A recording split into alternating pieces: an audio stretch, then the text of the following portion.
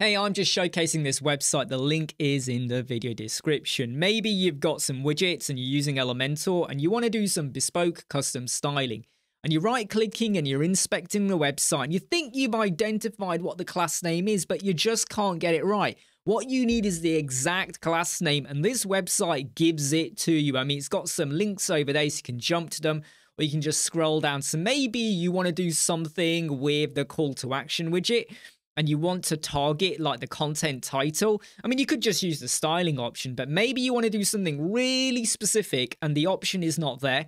Here are your class names for you, okay? So now this is going to make it so much easier if you want to get a little bit dirty with a little bit of CSS styling. Big thanks to the creator of this. I mean, he spends a lot of time and he regularly does update it. The link is in the video description. I'm Imran, Web Squadron. Don't forget to check out our $1 business packs to help you, your clients, and your business. I'll see you soon.